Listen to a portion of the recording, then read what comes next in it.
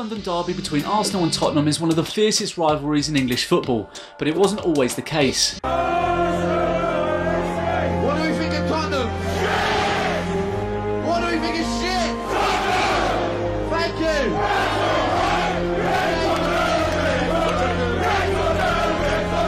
ዝነኛዋ ሹማጫሽ ከደምበል እስከ ሰሜን ለንደን ደርቢ አድማጮች ሰሜን ለንደን ቀይናት ወገን አበሻ በአርሰናል ቶተናም መንደር ኤፍሬም የማነ ነኝ የጉዞ ማሥታወሻዬ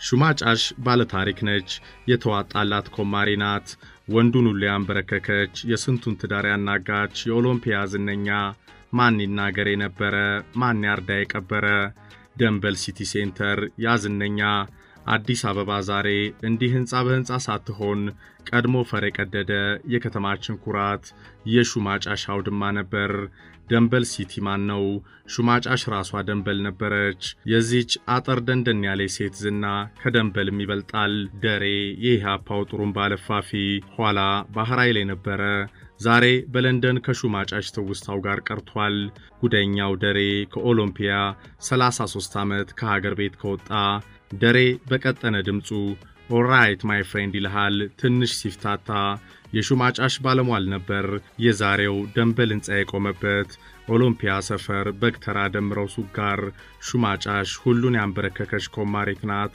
ጠሏም ማረቂያዋም እርሷም አቅል ያስቱ ነበር እዛ የተለከፈ ቤርሙዳ ወደቀ መውጣት እንዳታስበው የዛሬ መስቀል ፍላወር አዙሪት መንፈስ ነቻሉኝ ሹማጫሽ በቃ ቀረው አለ ደሬ የፖለቲከኛው አንዳርጋቸው ጽጌት ልጅ ነው ዛሬ በለንደን ይሄው አንዴ እንኳን ወደ ሀገሬ ሳልመለስ 33 ዓመት ሞላኝ እንዴት ነሽ ግን አዲስ አበባ ለኝ አትመጣም ስለው እንደ ማሲንቆ በቀጠነ ድምጹ የት ማን እኔ እንዴት የሚል ይመስላል የመልኩ ገጽታ መለዋወጥ አድማጮች ወገን አበሻ በለንደን አስገራሚ ነው እንደ ሹማጫሽ ምርኮኛ ደሬ ያሉ ብዙ ናቸው እናት ሀገራቸውን አስችሏቸው ሳይሆን በስንፍናቸው የዘነጉም ይመስለኛል በአንጻሩ ደግሞ ጠንካሮች አሪያ የሚሆኑ ቅን ሐሳቢዎች ሀገራቸውን የሚወዱ ሰራተኞችን ብዙ አሉ I fucking hate Arsenal. These are the games that are almost impossible for fans to enjoy. These are the games that make life a misery if you lose. These are derby days.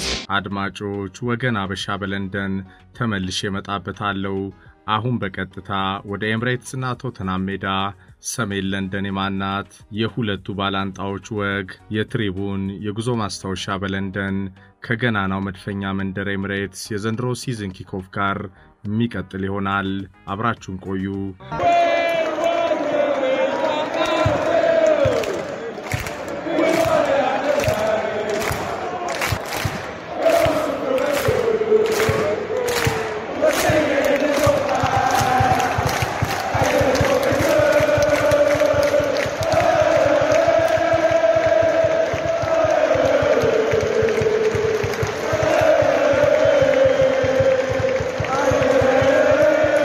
ሰውየው በገነቡት ገናና መድረክ እንደገና ተገኘው አርሰናል መድፈኛው ኤምሬትስ መንደር በሰሜን ለንደን የመድፉ ቀለም ሞልቶ ፈሷል ሁሉም አርሰናልን ከፍ አድርጎ ይጣራል ፌንሲቤሪ በማሽዴ ቀንደምቃለች በሆማች መለያ ሸበረቁ የመድፉ ወዳጆች የለንደን ሜትሮን አጨናንቀዋል በሱፐር ሳተርዴይ መድፉ በሜዳው የመጀመሪያው ሲዝኑን ጨዋታም ሊያካሄድ ነው ለዚህ ገናና ያለማችን ተወዳጅ ክለብ የዛሬ ማንነት ባለውለታው ፕሮፌሰሩ ናቸው ፈረንሳዊ የመልካም እግር ኳስ ፍልስፍና ቀንቃኝ አርሰን ቬንገር በመድፉ ፍቅር የወደቁ ሁሉ በዚህ ዓለም አንድ አርሴን there is only one አርሰን ቬንገር ቢሉ እውነት አላቸው የህይወት ዘመን የደስታ ምንጫቸው አርሰናልን ከዓለማችን ዝነኛ ክለቦች ተርታ የመደቡት ሰውን ማክበር መዘከር ሲያንሳቸውም ነው እንደገና ለንደን ተገኘው አርሰናል ቶተናም መንደር ሰሜን ለንደን ወደዚህ ስመጣ ለሶስተኛ ጊዜ ነው ለንደን በቁም በሚያቀልጠው ሙቀት ተውጣለች አፍዴራ ያለው መሰለኝ ሁሉን ነገር ጥንታይነትን ከዘመናዊ ስልጣኔ ጋር አዋቅራ ያዘችው ለንደን የምወዳት ከተማ ከሙቀቷ ውጪ ከተከበረ ስምና ዝናዋ ጋር በጎብኚዎቿ ተጨናንቃለች እግር ኳስ አሁንም በዚህ ሀገር አምሮ ደምቆ ተሞሽሯል ፕሪሚየር ሊግ የገናኖቹ ዓለም ከያቅጣጫው ወዳጆቹን ሁሉ ዘር ሃይማኖት ቀለም ጂኒ ጃንካ ሳይለይ ያሰባስቧል ፉትቦል እዚህ በፍቅር ይወደዳል ብቻ ቃሉ ሳያንስ አይቀርም ፕሪሚየርሺፑ ገናናው መድረክ በቢሊየን ፓውንዶች ለዩኬ ስፖርት ቱሪዝም ከብሮድካስቲንግ ገቢ ያስገኛል። የኮከቦቹ ሊግ የኳስ ጠበብቶቹ መናኸሪያ ነው። ኤምሬትስ በ2022 የፕሪሚየርሺፕ ኪክኦፍ ከሁለተኛ ሳምንት በረሃ ግብር ጋር የትሪቡን ቀዳሚው ማረፊያም ሆኗል። አንድ የሆነ ተስፋ፣ አንድ የሆነ ደስታ፣ አንድ የሆነ እምነት፣ አንድ የሆነም ከፍታ መንገድ በአርሰናል ደጋፊዎች ታዘብኩ። ትክክልም ናቸው። ማይክል አርቴታ ስፔናዊ ታክቲሽያን በደቀ መዝሙሩ ፔፕ መንገድ እየተጓዘ ያለ ይመስላል። አርሰናል በወጣቶቹ ከዋክብቶች ደምቋል። አምና የአውሮፓ ቻምፒየንስ ሊግ ደጃፍ የደረሰው ተስፋ ዘንድሮ የበለጠ ለምልሟል። የመድፉ ወጣቶች የሌስተር ቀበሮችን በኤምሬትስ አንኮታኮቱ። Xhaka's in there, gives it a touch to Jesus, who feeds one in. What a glorious goal by Gabriel Jesus, and Arsenal have the lead. አርቴታ የአንፊልድ ንዝረትን ሊወርስ ኤምሬትስ ከትሟል። በልምምድ ሜዳ በስፒከር የጀመረው የቀዮቹ ድባብን ለመድፍ ወጣቶች የማስተማር ሂደትን ደጋፊዎቹም የወረሱ ይመስላሉ። መድፈኞቹ አሌዝ በለንደን ወበቅ ከኤምሬትስ ሰማይ ስር ሞቋል። ለካ በእኛ ሀገር ብቻ አይደለም የኳስ ደጋፊዎች ዝማሬን ወደ ራስ ስታይል ማምጣት የተለመደው። እዚህም አለ ከቀዩ ምድር ዝነኛ ሊቨርፑል ኮፒራይት ከተጠየቀ መድፈኞቹ ጠበቃ መቅጠራቸው አይቀርም። ብቻ አርሰናል በተስፋ ከተሞላው ሲዝን ጋር በወጣት ኮከቦቹ ደምቋል። ጋብሪኤል ጂሰስ ምርጧን የመጀመሪያ ጎል ካስቆጠረበት የጎል ጀርባ ዳንኪራው መሃል አለው። የኤምሬትስ ሚስማር ተራበሉት። ገራሚ ወጣቶች በመድፉ ቀለምም የደመቁ አስጨፋሪዎችን ታዘብኩ። እዚህ ተቀምጠህ ጨዋታ ማየት አትችልም። አርሰናል እየተጫወተ መቀመጥ ከፈለክ አርቴታ ጀርባ ታደም። ከበጠስከው የኤምሬትስ የጨዋታ መግቢያ ውድ ትኬት ፓውንድ ስተርሊንጉ በሎካል ምንዛሪ አጀብ ያቃጀህ መመሰጥ ትችላለህ። አርሰናል ነክሶ በዋለበት ጨዋታ እያንዳንዱ የመድፉ ሲዝን የተስፋ ኮከቦች ስማቸው እየተጠራ ከመልካም እንቅስቃሴያቸው ጋር ይዘመራል።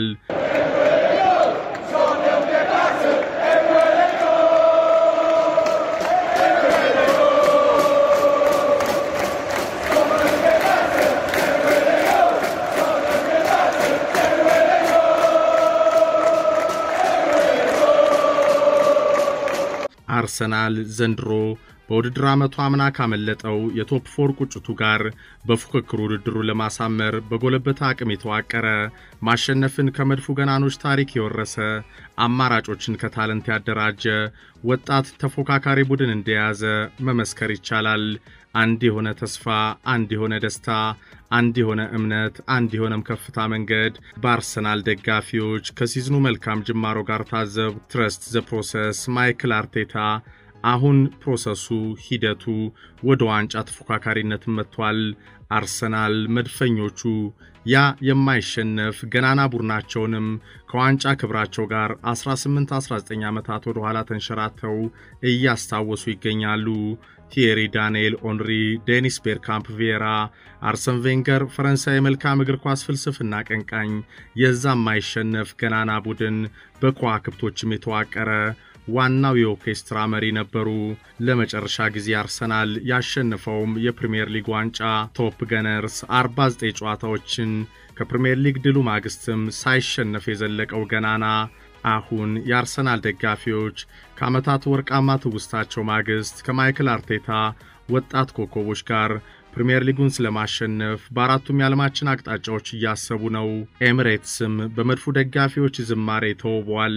The roots of their North London rivalry are a century old. ስፔናዊ አሰልጣኝ ማይክል አርቴታ በፍላጎት በህብረት በጋለ ስሜት ከፈጣን የኳስ ፍሰት ጋር ተጭኖ የሚጫወተው እድሎችንም የሚፈጥረው አሸናፊ ወጣት መድፈኛን በደቀ መዝሙሩ ፔፕ ጋርዲዮላ መንገድ ለመፍጠር ከታላቅ ሞራል ጋር በማያባራ ድጋፍ ታጅቦ በአማረ ቁመና በቴክኒክ ኤሪያው ሲቁነጠነጥ አየሁት። ሁሉ ነገር በጋርዲዮላ ስታይል የተቃኘ ነው።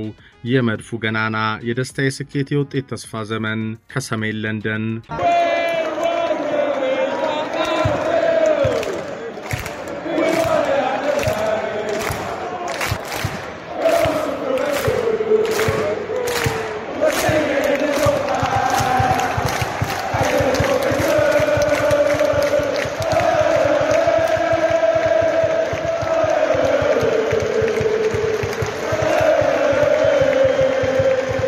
አራማሳዴል የመድፎ የጎል ዘብ ነው። ማጋሊሽ ሳሊባ፣ ዜንቼንኮቭ፣ ዋይት፣ ቶሚያሱ የአርሰናል የተቃና ሲዝን ደጀኖች ፓርቴና ዣካ በመሃል ካሉ አርሰናል የገዘፈ አስፈሪነት ከውጤት ይዟል። ኦዴጋርድ፣ ሳካ፣ ማርቲኔሊ፣ ጂሰስ፣ ኒኪታ ስሚዝሮ በመድፎ የማጥቃት ጦር የማይክል አርቴታ ትረስት ዘ ፕሮሰስ የስኬት ሚስጥሮች። እናም አድማጮች በአርሰናል በዛ ኃያል ዓለማችን ተወዳጅ ክለብ መድፈኞቹ ከትሪቡን ጋር ዘንድሮ በሲዝን ኪክኦፍ በኤምሬትስ የታዘቡት አንድ የሆነ ተስፋ፣ አንድ የሆነ ደስታ፣ አንድ የሆነ እምነት፣ አንድ የሆነ የከፍታ መንገድ በመድፈኛው መንደር ከኢንቪዚብልስ የማይሸነፈው ገናና አይረሴ ገድል ዓመታት በኋላ በአርሰናል ደጋፊዎች ዘንድሮ አለ። የውጤት የስኬት የተስፋ ኦርኬስትራ መሪው ደግሞ ስፔናዊ ታክቲሽያን ማይክል አርቴታ ወጣቱ አሰልጣኝ በደቀ መዝሙሩ ፔፕ ጋርዲዮላ የስልጠና የስኬት የህይወት መንገድ What do we think of Tottenham? What do we think of shit? Thank you.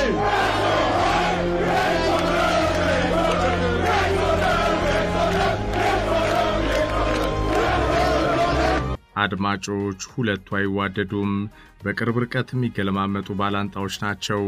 ሁለቱ ከተገናኙ ትንቅንቁ ያይላል፣ የደርቢው መንፈስ ክብሪትም ይጫራል፣ እሰጥ አገባው ይበረታል። ተጫዋቾች ስሜታዊ ይሆናሉ፣ ደጋፊዎች እርስ በርስ ይዘላለፋሉ። አንደኛውን እንደሚጠላ ይናገራል። ዳኞች ጨዋታውን ለመምራት ይቸገራሉ። ቢጫና ቀይ ካርዱ በሽ ነው። ሰሜን ለንደን ሁለቱ ከተገናኙ እረፍታታ ትውላለች፣ ጸጥታውም ይጠናከራል። በዓለም እግር ኳስ ታሪክ ከፍተኛ ግምት ከሚሰጣቸው የደርቢ ጨዋታዎች አንዱ ነው። ወገን አበሻ በብዛት ባለበት ሰሜን ለንደን አርሰናል ከቶተናም These are the games that are almost impossible for fans to enjoy. These are the games that make life a misery if you lose. These are derby days. ሰሜን ለንደን ቀይናት። አድማጮች ለዚህ እኔ ምስክር ነኝ። ባለፉት ዓመታት በተከታታይ ወደዛ በነበረኝ የጉዞ ልምድ በውጤት በስኬት ደረጃም በአደባባይ ከሚታየው ተጽዕኖ ማኳያ ሰሜን ለንደን የመድፈኞቹ ነች።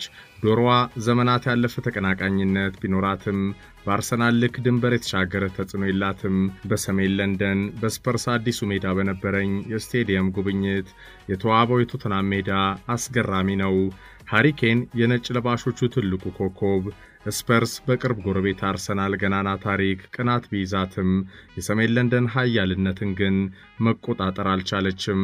አሳማኙ እውነታ የአርሰናል ደጋፊዎችም ዋት ዱ ዩ ቲንክ ቶተናም ሲሉ በዝነኛ ዝማሪያቸው የስፐርስ ደጋፊዎችን ሁለቱ ባላንጣዎች በተገናኙ ቁጥር እንዳበሸቁማሉ። ሰሜን ለንደን የገናናው መድፈኛ ዋና መናኸሪያ Spurs were the original pride of North London, well established, well supported and successful. Arsenal started out as an arms factory club on the other side of the Thames. አድማጮች የወገን አበሻ በለንደን አስገራሚና አነጋጋሪ ህይወት የትሪቡን የጉዞ ማስታወሻ የዚህ ፕሮግራም ማጠቃለያ ይሁን። ወደ ለንደን ወገን ሆነው ጎራ ካሉ እነ ዶሮ ዱለት ጥሬ ስጋ ክትፎ ከናፈቆም ፌንሲቤሪ ላይ ሃመርና ዱከም ሬስቶራንቶችም አሁንም አሉ። ኪንግስ ክሮስ የአዲስ ቤት ይገኛል። እዚህ ሆልዌይ ሮድ መሲ ኪችን የተባለ ምርጥ ቤትም አለ። የቢቢሲው አንከር ዜኔባ ዋና ደንበኛ ነች አሉኝ። አቤት አርሰናል ጨዋታ ካለው ኤፍሬም አለችኝ ባለቤቷ መሲ። ቤታችን ቢዚ ነው፣ ሀበሻ እንዳይመስል ፈረንጁ በቃ ወደውታል ምግባችንን። እውነት ነው፣ እኔም መመላለሱን አብዝቼዋለሁ። ጣት የሚያስቆረጥሙ የሀበሻ ምግቦች ይገኛሉ። ጣት የሚያስቆረጥሙ የሀበሻ ምግቦች በመሲ ኪችን ይገኛሉ።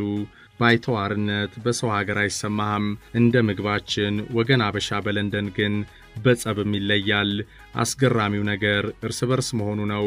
ዛሬም የሚያጣላህ እንደ ፔዤው ከኤላን ምፓፔ አናት ላይ የወጣ ኮምፕሌክስ ሔዋንና ፖለቲካ ናቸው። የሔዋን ሲሆን ዛሬም ጸቡ ትንሽ የጉሬላ ይዘት ይኖረዋል። ከዛ ንብረት አውድመህ ለሽምግልና መቀመጥ ነው። ይህንን ከዚህ በፊት የመጣውም ጊዜ አይቼዋለሁ። 5 ዓመት ሳይሞላህ ወረቀትን ሳትይዝማ ከሆነ ማታ ከጠጣኸው አልኮል ጋር እንደ ግላዲያተር ያደረገው ሰው በነጋታው ተንፍሶ ቁጭ ነው ዲፖርቱ ያቃዠው። ሀበሻ በለንደን ዛሬም ፈረንጅ ቤት ሲዝናና የጸባይ ዋንጫ ተሸላሚ ሆኖ ቀጥሏል። በጥፊ ያልሰውት ፊቱን እያሻሸ ከሰው ቤት መጥቶ በወገኑ ቤት መበጣረቅ ያምረዋል። ሀበሻ በጠንካራ ሰራተኛ ወገኖቹ ቤት ሲሆን ዜጋ አሳልፎ አይሰጠኝም በሚል እምነት አሁንም በጸቡ ቀጥሏል። ዘንድሮም አልተሻሻለም። አሁንም ግጭቱ ተሻሽሎ ወደ መገዳደል አድጓል አሉኝ። ገረመኝ። ባለፈው ፌስቲቫል ነበረን። ድምጻዊ ፀሐዬ ዮሐንስ ዘፈነ። ከያቅጣጫው ተሰባሰብን፣ ደስም አለን፣ ተዝናናን። ኋላ ላይ መጥፎ አመል አይለቅ ጸብ ተነሳ። ጭራሽ አንዱን በጩቤ ገደሉት። ሰው እንዴት ይረዳዳል እንጂ በሰው ሀገር እርስ በርሱ ይገዳደላል። እረ ፈጣሪ ልቦና ይስጠናለኝ። አንድ የረጅም ዘመን ወዳጄ እዚህ ሰቨን ሲስተርስ ቶተናም አካባቢ ፋውንቴን ቢራ እየጠጣን ገረመኝ። ግን ለምን ገራሚ ህዝቦች ነን እኮ። የኦሎምፒያ ወንድሜ ቪኮ የለንደን መሬትን እንዳሽትሬ በመጠቀሙ 100 ፓውንድ ተቀጣ።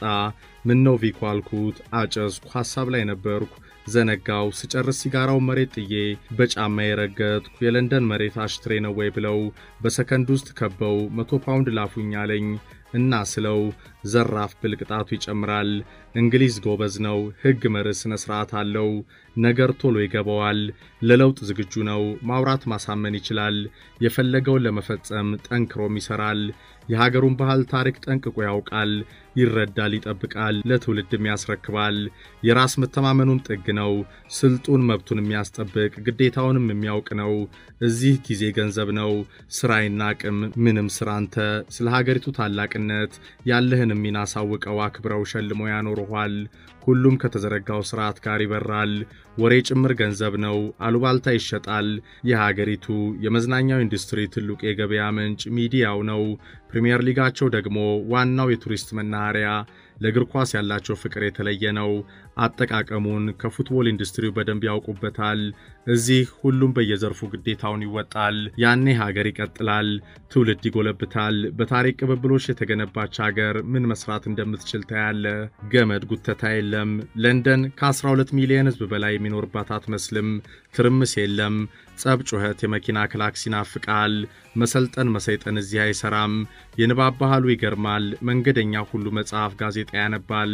ኦይስተር ካርደን ይዘ ተምዘግዛጊ የሜትሮ ባቡሮች ዘውበል። ሁሉም ኤርፎን በጆሮ ሰክቶ በመጽሐፉ መደበቅ ነው። ሀገሬ ታወሰችኝ። ንባብ በዋጅ የተከለከለ ነውር ነገር የሚመስለው እኛ ጋር ነው። መልካም ነገራቸውን ሁሉ በቅንነት የሚወርስ ንቃተ ህሊና እንዲሰጠን ተመኘው። እዚህ ከኮቪድ ማግስት በመጠኑ ከፍ ካለ የኑሮ ውድነት ጋር ሁሉ ነገር በተመሳሳይ አለ።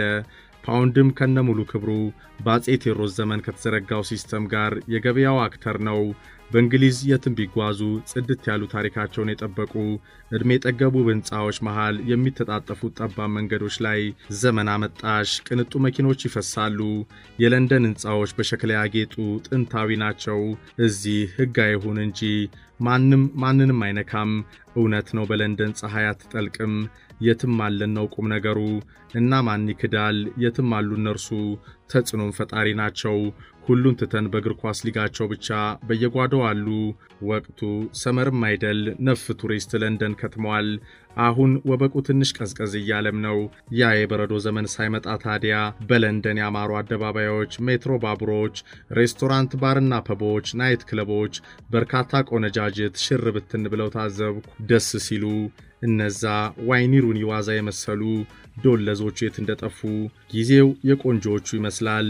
ግን ምን ያደርጋል፣ እኔን ጨምሮ ያዳም ዘር ሁሉ በቆሪጥ ከመሾፍ የዘለለ የስሜታዊነት ሚና ብታሳይ በዚህ ወሬ ቸርቻሪ ሀገር የዩናይትድ ወጣት ሜሰን ግሪንውድ ዕጣ ይደርሳል። እናም ከያዝከው ብርጭቆ ጋር በሹማጫሽ የኦሎምፒያ ጣፋጭ ወቅት ውስታ ታጅበ ኳስ በመሬት ዝነኛዋ ሹማጫሽ ከደምበል እስከ ሰሜን ለንደን ደርቢ። አድማጮች ሰሜን ለንደን ቀይናት፣ ወገን ሀበሻ በአርሰናል ቶተናም መንደር።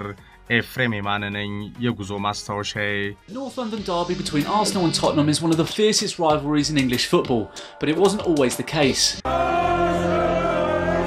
What do we think of Tottenham? Shit! What do we think of shit? Thank you!